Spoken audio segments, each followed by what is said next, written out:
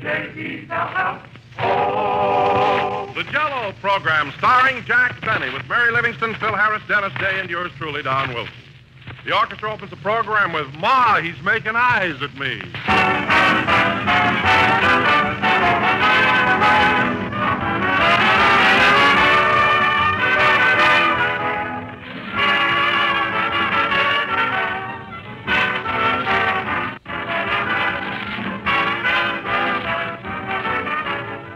For many housewives, tomorrow's going to be a very busy day, the way Monday usually is. And that's why tomorrow would be an excellent time to let Jell-O take care of the dessert at dinner. For one of the great things about Jell-O, it's so quick and easy to get ready. Takes so little of your time. And it's pretty swell to know that any Jell-O dessert you make will meet with your family's enthusiastic approval. Jell-O, you know, is extra good because it has an exciting, extra rich flavor. And this extra rich flavor, this smooth, tangy goodness, is really something swell, as grand and refreshing as the real juicy ripe fruit itself. Yes, a clear, shining mold of tempting Jell-O, easily and quickly prepared, would make a mighty welcome addition to your evening menu tomorrow. So order some the first thing in the morning. And while you're about it, try those new Jell-O puddings, too. Already they're the big dessert sensations of the nation. Rich, creamy, satin-smooth puddings, yours to enjoy in the three popular flavors, chocolate, vanilla, and butterscotch. Ask your grocer tomorrow for Jell-O and those new delicious desserts all America's talking about, Jell-O pudding.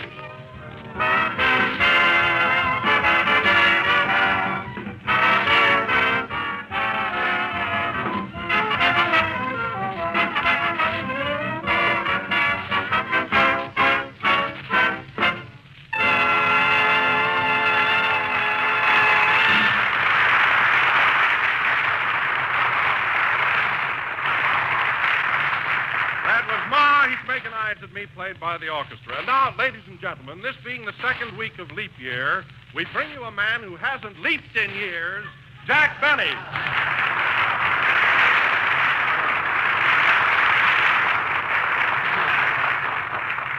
Hello again. This is Jack Benny talking. And, Don, that was about the silliest thing I've ever heard.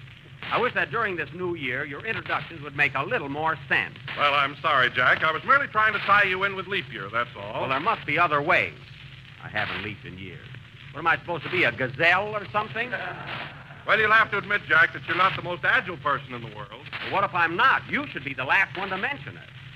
Any man who has to detour when he comes to an anthill. Well,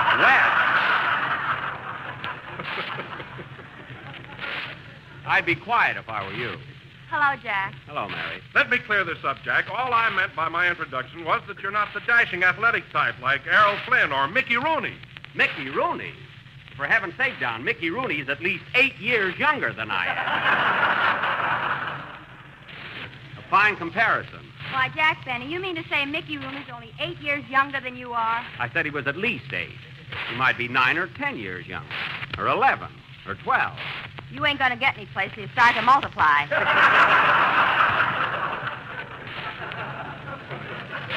All right, Mary, I'm 185 years old. I'm deaf as a post. I got hardening of the arteries, and I walk with a cane. Have I overlooked anything? I can't understand you. Put your teeth in.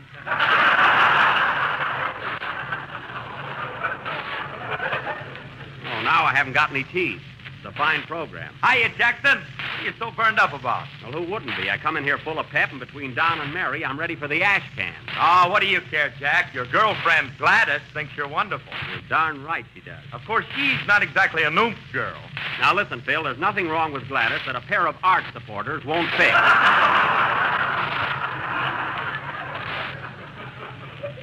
I'm getting her some for her birthday. Next April. Meanwhile, plop, plop, plop. Mary, why is it every time I get a girl, you have to run her down? I'll admit that Gladys is no Hetty Lamar when it comes to looks, but she's got a lot of personality. She makes more tips than any other girl in Ginsburg's Seafood Grotto. Why not? She dives for him in the fish tank. She does not. And if you're so smart, Miss Livingston, let me tell you something about Gladys that you don't know. If the boats keep coming in like they have been, she's going to be Miss Vine Street this year. Do you think Gladys has got a chance of being elected, Jack? Why, certainly. And that reminds me, fellas, here, fill out these stubs, all of you. And you know what name to put down, Gladys. Not me. I'm voting for Mamie, the new waitress at Ginsburg. Bill Harris, you'll vote for the one I'll tell you to. I'm voting for Mamie. This is a free country. Well, you're going to see a lot of it if you don't vote for Gladys.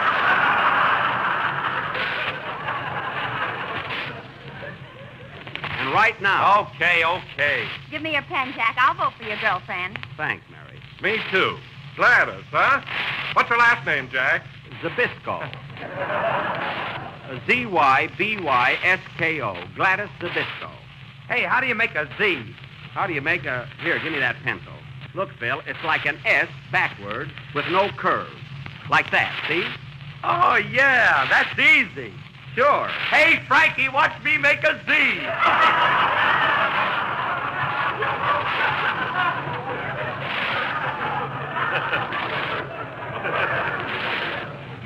Show off later, Phil. We haven't got time.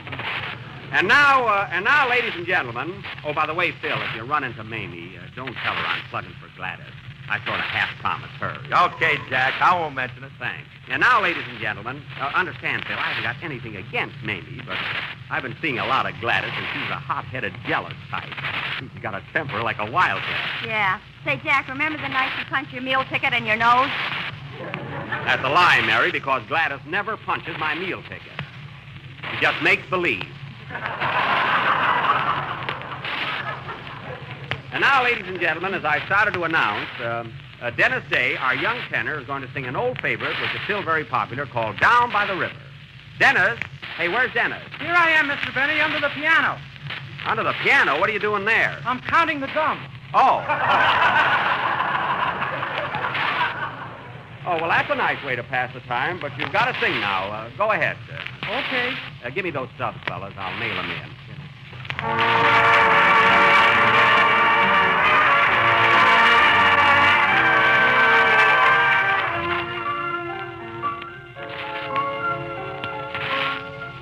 Once we walked alone down by the river, all the world our own. Down by the river, maybe the river made our love unsure. Full was the river, yet more full my heart. Oh, I love you too, you and the river. I'll be there for you.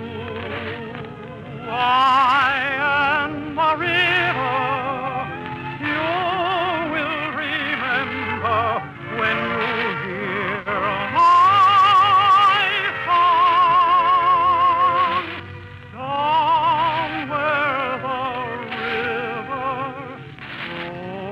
goes along.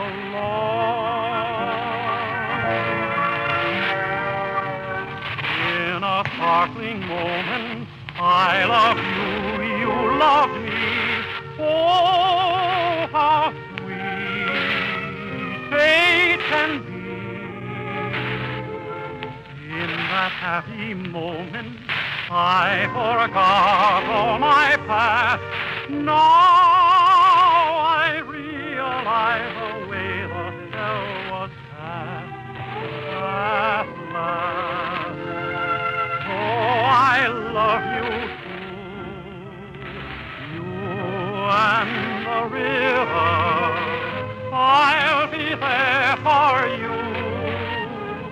I and the river, you will remember when you hear my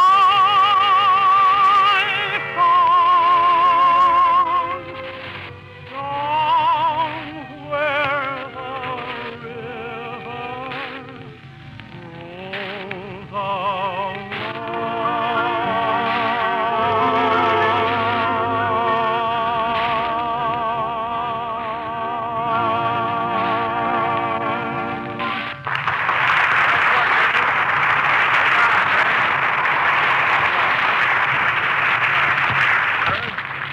sung by Dennis Day. That was excellent, Dennis. You're in very good voice tonight. Thank you. Oh, by the way, Dennis, you haven't voted for Miss Vine Street yet, have you? No, but I was planning to vote for Goldie, the cashier at the bowling alley. Oh. Well, now, Dennis, I'm not trying to influence you one way or the other, but Goldie won it last year. And besides, she hasn't got anywhere near the figure that Gladys has. Well, everybody says Gladys looks like a horse. That's only because she's got a very long face. And those holes she cuts in her hat for ears don't help any. Mary, you're just jealous because you're not in the contest. Now, here, Dennis, take this stub and put down Gladys Zabisco. Z-Y-B-Y-S-K-O. Okay. Ladies and gentlemen, while Dennis is writing down Zabisco, Z-Y-B-Y-S-K-O, why don't you write down Jell-O, J-E-L-L-O? It is economical, easy to make, and comes in S-I-X delicious flavor. Well, So always insist on genuine Jell-O and look for the big red letters on the B-O-X. very good, Don. Phil Harris will now spell cat. K-A-T. Excellent.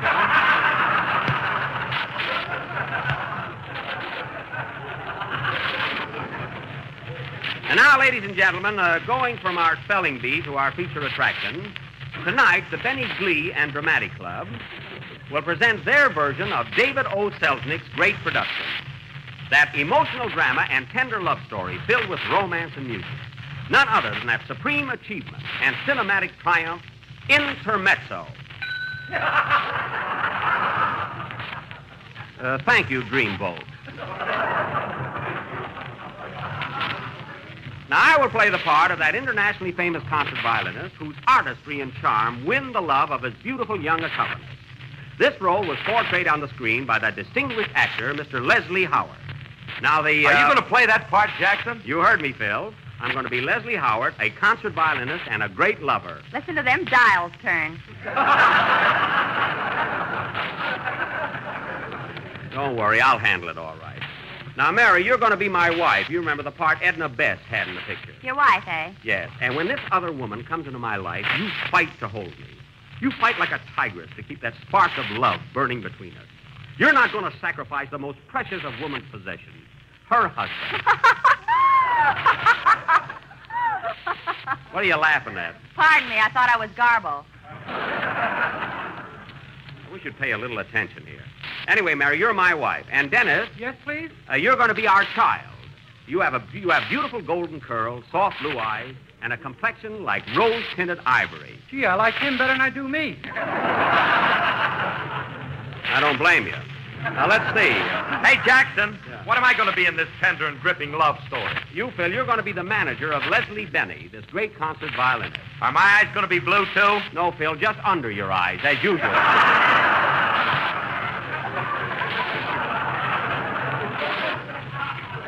Now, let's see. Oh, yes, the very important role of the young accompanist, so beautifully portrayed on the screen by that Swedish star, Miss Ingrid Bergman, will be enacted this evening by a discovery of our own, that very talented young actress, Miss Olivia Devant. Oh, Miss Devant. Here I am, Mr. Benny. Now, as you know, you're going to be my accompanist, and during our play, you fall madly in love with me. That won't be hard to do, kid. Well, thank you. Now, I understand you've had screen experience yourself. What was your last assignment? I was a caboose in Union Pacific.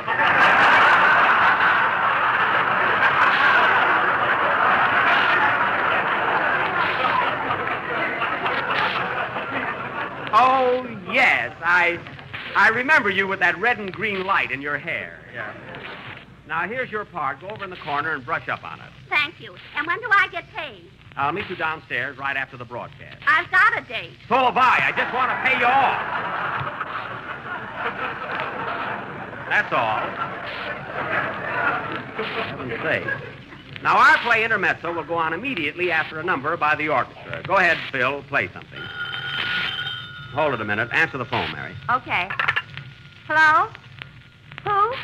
Yes, he's here. It's for you, Jack. It's Ginsberg's restaurant. That must be Gladys. Hello? Hello, Gladys. How are you? Oh, they do? Well, why don't you soak them when you get home?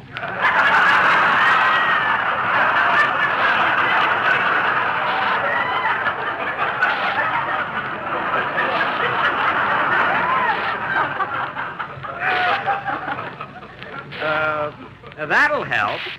Oh, her dogs are barking, eh? Mary, she's on her feet all day. What did you call me for, Gladys?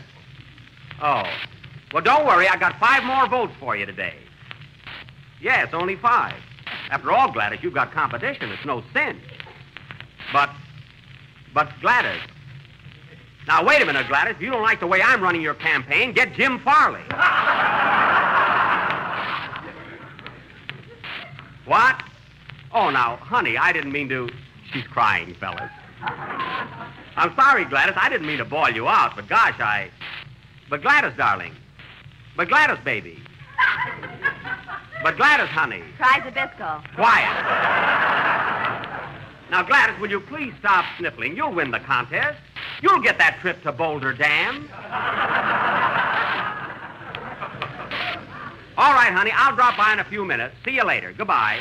Oh, by the way, Gladys, will you put away a piece of banana cream pie for me? Last Sunday, you were all out. Thanks. And Missy goes to Leslie Howard.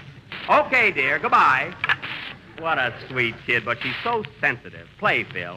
Gee, I made her cry.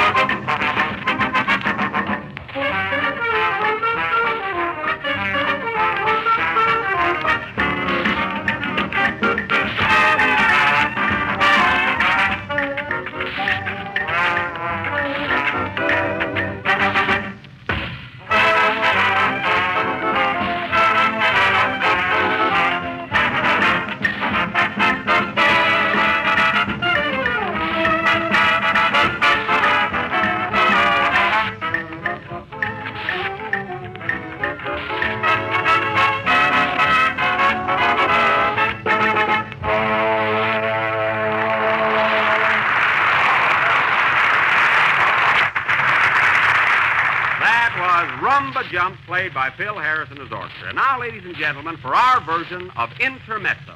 Take it, Don. Well, Jack, before I introduce the play, what does the word intermezzo mean? You see, I'm not musically inclined. Intermezzo? Well, Don, intermezzo is an Italian word. It's from the Italian. It's a musical term, and it's from the Italian. You said that. Mary, I'm trying to explain it. Intermezzo, Don, means, well, the word inter means between. For instance, interurban means between towns. So intermezzo means between mezzo. You see? Well, yes, Jack, but what's a mezzo? Well, mezzo is a proper noun. It's hard to define. It's a name more than anything else. Like Mezzo Golden Mare. Yeah. That's it, Mary. Something like that. Now, wait a minute.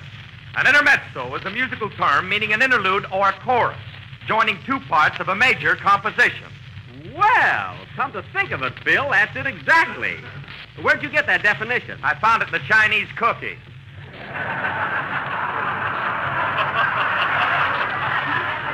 Oh.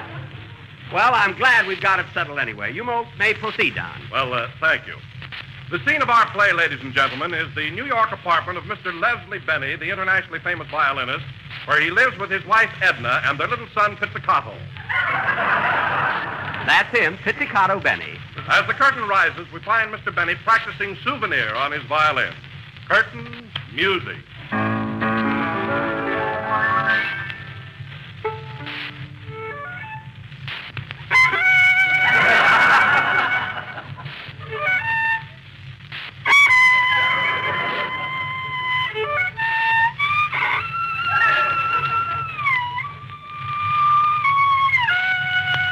Oh, Daddy, Daddy.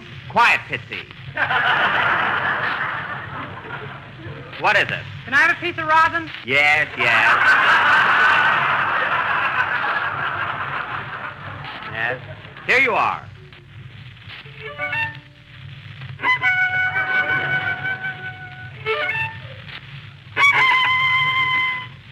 Pitsy, what are you chewing that rosin for? I'm going to eat a banana in a minute, and I don't want it to slip. Oh. Well, run along now, Pitsy, and let Daddy practice. I'm preparing to leave for my concert tour. Okay. What a child.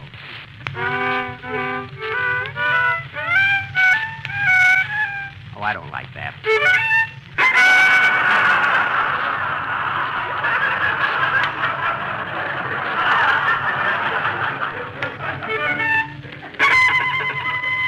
This is better, I think. Hello, darling. Hello, dear.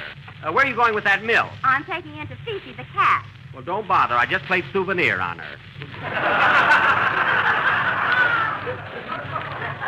Oh, Leslie, we can never keep a cat around here. Why don't you buy strings?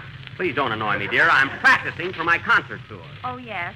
Leslie, take me with you on this trip. Why can't I go along? Why? Little does she know that I'm in love with my beautiful blonde accompanist, Anita. Because, darling, it's a hard life. Trains, hotels, a constant rush and turmoil. You couldn't stand it. Oh, little does he know that he don't know that I know about you know.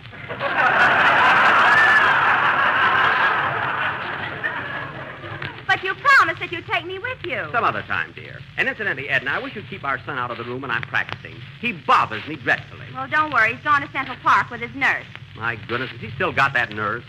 He's big enough now to hold her on his lap. That's why they went to the park. I see. Oh, Leslie, won't you change your mind about taking me with you? I'll think about it. Little does she know that my girlfriend is waiting for me in Paris. Little does he know that my boyfriend is under the sofa. Well, see you later, darling. Okay, sweet. Now, let's see. What music should I take along? I don't know whether to open with Tchaikovsky's and Dante Cantabile or Bugle Call Rag. Now, if I open in Paris, I'll have to play... Come in. Telegram for Leslie Benny. Right here, boy. Wait a minute. Here's a quarter for you. Oh, gee, thanks. Little do you folks know this quarter says, watch Tacoma grow on it.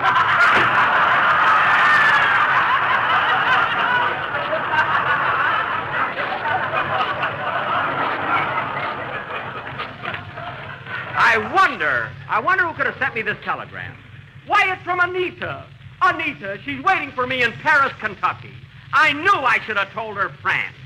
I must wire immediately to meet me at the boat.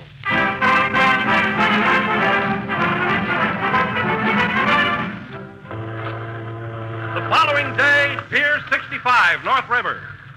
Well, goodbye, Pitsy. Now mind your mother and be a good little boy. Are you going to Paris, Daddy? Yes, Pitsy. You be a good little boy, too. Pitsy. Well, goodbye, Edna. Goodbye, Leslie. I'll miss you terribly. Little does she know that Anita is waiting for me on the boat. I'll miss you, too. Little does he know that I put a dictaphone in his fiddle. Well, goodbye, sweetheart. Goodbye. Oh, Leslie. Yes, Mr. Harris. We better get aboard. There isn't much time. I'm coming. Did you prepare my itinerary? Yes. Your route is as follows. The Opera House in Paris, the La Scala in Rome, the Grand Palace in Budapest, Albert Hall in London, Carnegie Hall in New York, and the Wilshire Bowl.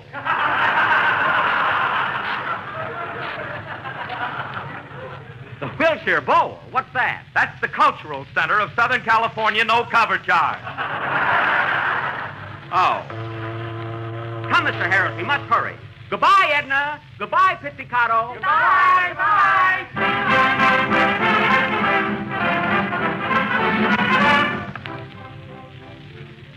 So Leslie Benny, the great virtuoso, starts out on his concert tour. First, we find him at the Opera House in Paris.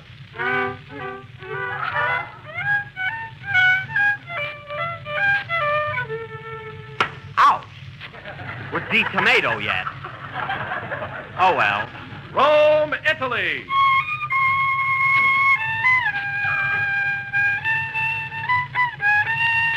Ouch. Sacramento. Oh, well. Budapest, Hungary.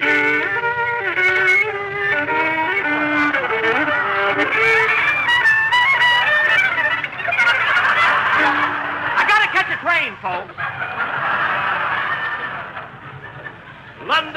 Ireland. My fair lady. Ow! Well, I nearly made it. Waukegan, Illinois.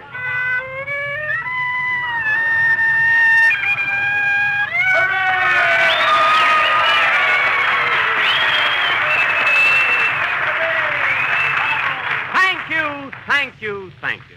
And now, ladies and gentlemen, Leslie Benny finishes his concert tour at Carnegie Hall in New York City. And we find him in the dressing room of his accompanist, getting ready for his final appearance of the season. Anita, just think this is my last concert. And these have been the happiest months of my life. Have they, kid?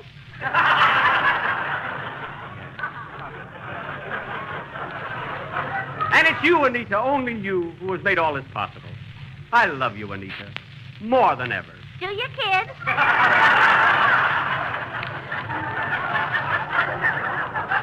Oh, Anita, tell me that you love me, too. I wish I could, but things have changed in the last few weeks, and my heart belongs to another. To another? Who is it? Mr. Harris, your manager.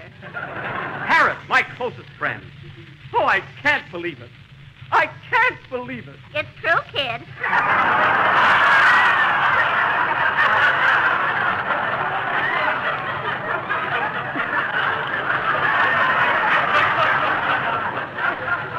Then this is the end. I'm going out and find Harris. And when I do, heaven help him. Where's my hat? In the closet. Oh. I don't see it. Here you are, kid. Harris, I should have known that you'd turn out to be the rat you are. Goodbye. Farewell, Anita. So long, kid. To think that Anita would treat me like this. In 5 minutes, I am due to appear before my public. But I shall never play my violin again. Never. Leslie, darling. Edna, my wife, what are you doing here? I thought you needed me, Leslie. I could sense that something was wrong.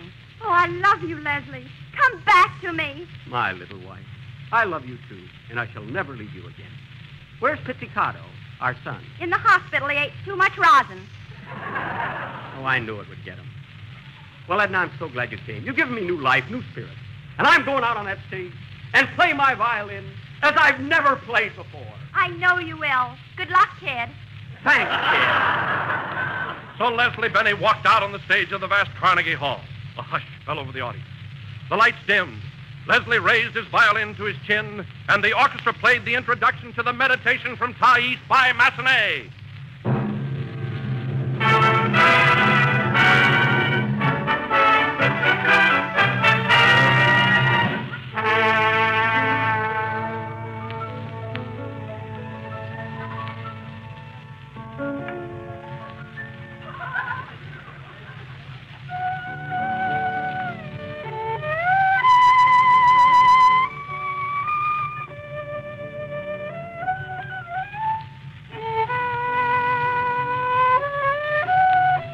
A big favorite in thousands of homes these days is Jell-O fruit cup, served either as an appetizer or dessert.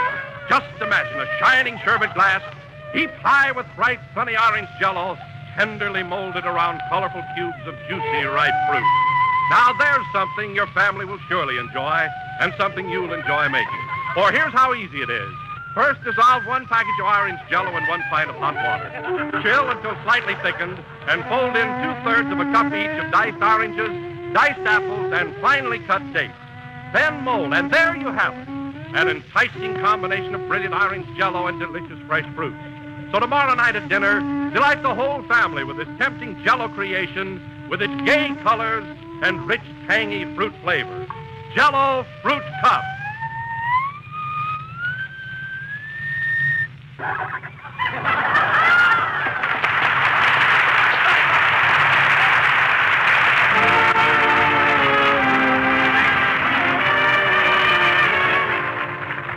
This is the last number of the 15th program in the current Jell-O series, and we will be with you again next Sunday night at the same time.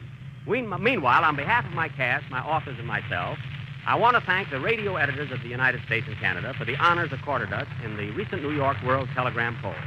Can you imagine, folks, Don Wilson was voted the best announcer, and I had to play my violin all through his commercial. Oh, well, good night, folks. This is the National Broadcasting Company.